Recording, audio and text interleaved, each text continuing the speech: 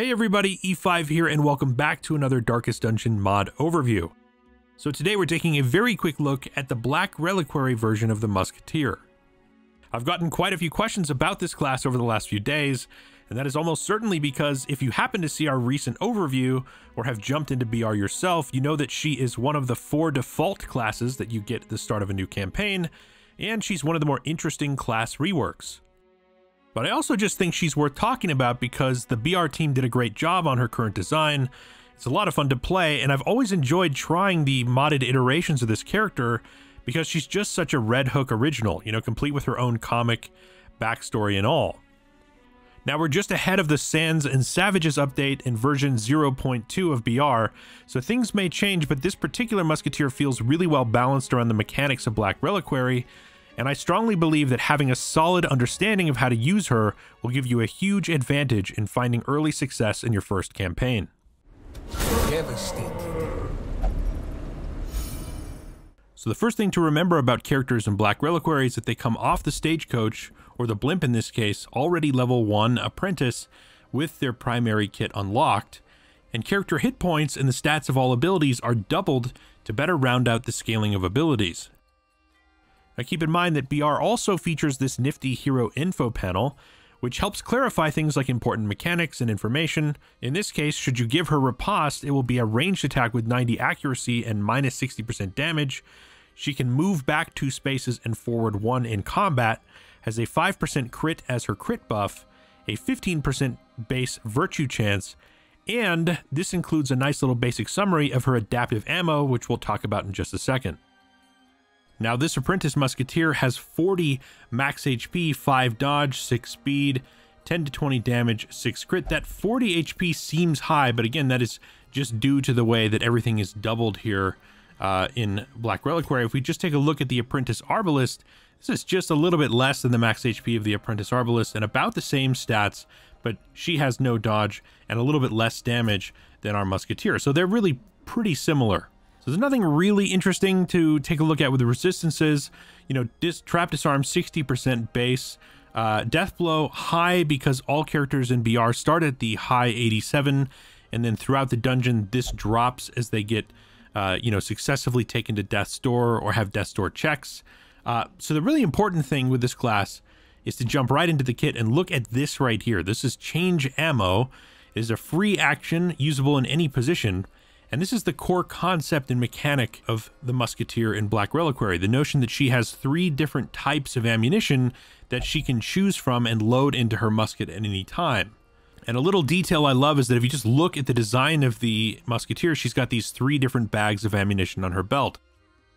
The second you load into a dungeon, you'll see the different icons of ammunition over her head, the standard ammo being the orange, which is generally, you know, high damage and armor piercing, the red icon, which is the shrapnel ammunition, which tends to have bleed effects, and then the yellow concussive shot, which tends to have debuff and stun effects. Nonetheless, once you understand that she's changing ammunition, you sort of get used to that. That will help you be less intimidated or overwhelmed by just the amount of information on each of these abilities. So let's take a look at Standard Shot, which is her primary ranged attack, usable in rank 3 or 4. It attacks an enemy in 2, 3, or 4, accuracy base 95, 5% crit modifier. If you load standard ammo, has 30% armor piercing. If you load shrapnel, will bleed 4/3 and has a little bit less damage. And if you load the concussive ammunition, will debuff the target for stun resist. Devastation. So next in her kit is Smokescreen. This is a ranged attack, usable in 3 or 4. It targets the back 3 enemies. Accuracy base 100, no damage with a minus 100% damage modifier. And very importantly, this is the one ability she has that gets around the preparation round. So you have to remember that in Black Reliquary, the first round of combat is always the prep round, which significantly limits accuracy and crit ability and incentivizes you to sort of use debuffs or support abilities instead. And in this case, using Smokescreen ignores the preparation round so that if you use standard ammunition, will debuff the back 3 for prod and accuracy.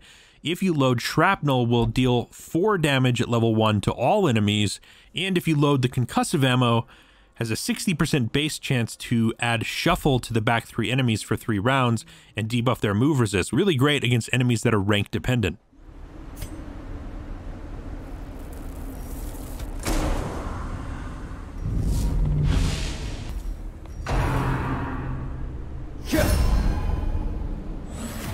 So next in is her Buckshot, which is usable in rank 1, 2, or 3. It attacks both front enemies. It's a ranged attack with accuracy base 90, minus 60% damage, 2% crit. It has a cooldown for 1 round, so you can only use this once every other turn. With standard ammo, it does 40% extra damage and 100% armor piercing. With shrapnel, it's going to bleed both for 3/3 and debuff the targets for plus 6% crits received. And if you use concussive ammo, it's sort of like the Hellions Yop. It has a chance to stun both at 100% base at level 1.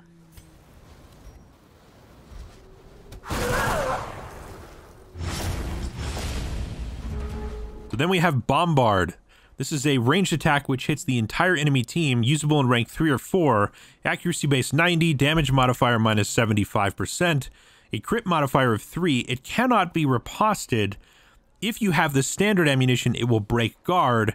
Shrapnel will add 75% damage, and concussive ammo will debuff the entire team for minus 8 dodge and minus 4 accuracy.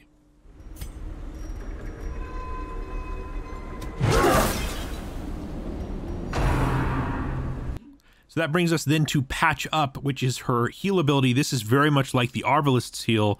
It's usable in rank 3 or 4. It has a 30% healing buff against targets below 40% max HP and is available with any ammo. So both of these sort of not dependent on this, but this you'll see is just very much like the Arbalist heal.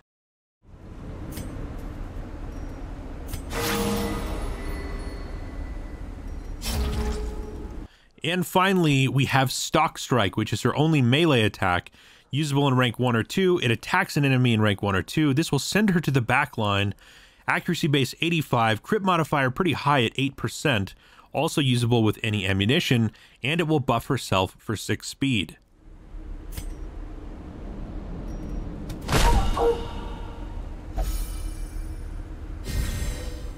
So I think the really important thing to think about is that if you're just learning how to play her and you just take her in off the stagecoach, you know, a build like this is probably the way to do it.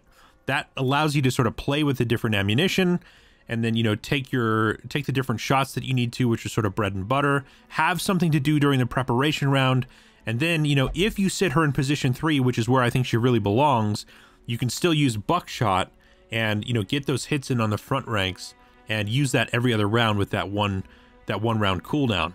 So an advanced way to think about her build is to recognize that the ammunition you choose is persistent between combats, meaning that if you start to feel confident using her and you plan to head to, say, the exposed interior dungeon at daytime where bleed is fairly effective, you could opt to swap into shrapnel round on the first combat, and afterward, you know, let go of change ammo and swap into something else and just ride shrapnel ammo as long as you want through the rest of the dungeon. So while I think keeping change ammo is useful 90% of the time, and especially as, you know, you're getting to know the dungeons and the characters better, it's definitely not mandatory all of the time. And then lastly, I would just think about equipping Stock Strike if you're ever, you know, vulnerable to being shuffled, you know, against a certain boss or something that's going to be shuffling you. Then it's nice to have this on your kit. And if you're really just starting to take a bunch of damage, then, you know, switch something out so that you have Patch Up. So when thinking about her camping utility, you should probably have at least both of these unlocked because these are pretty good.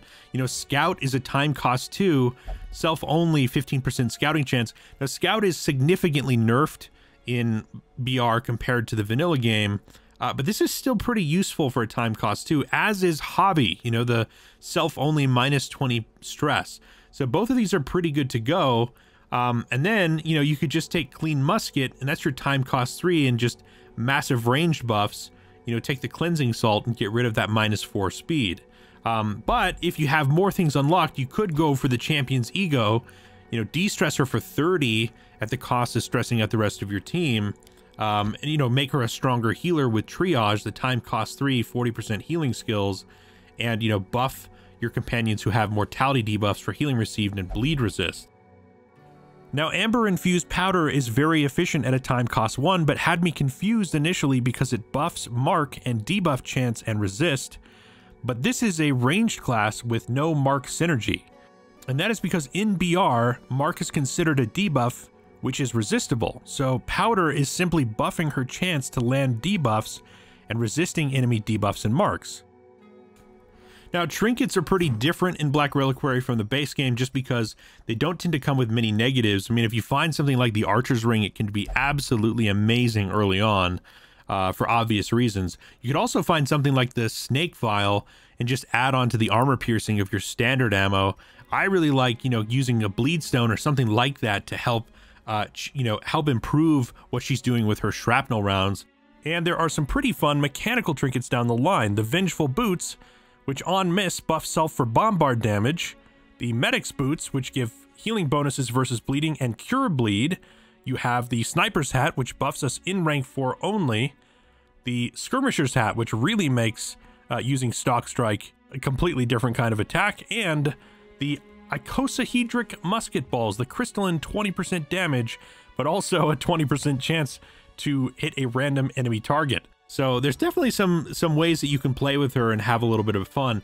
The other thing that is worth mentioning, though, is her religious affiliation. Let's just take a look real quick. Bassard. Yeah, okay, so here we go. So unfortunately, we have an affliction on this veteran Musketeer, but this is just such a kick-butt Musketeer.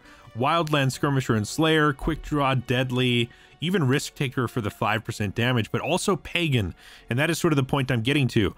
The religious affiliations tend to sort of archetype so that Pagan are more damage dealy and DPS, and religious tend to be a little bit more defensive and sort of, tanky or healing. So to roll, a Pagan affiliation with a Musketeer can be really great. If we look at, comboing that with Adjudicator, Glassworks is going to buff a Pagan character for 15% damage and 6 crit, as Divided Loyalties also does a time cost 2 accuracy and crit of Pagan.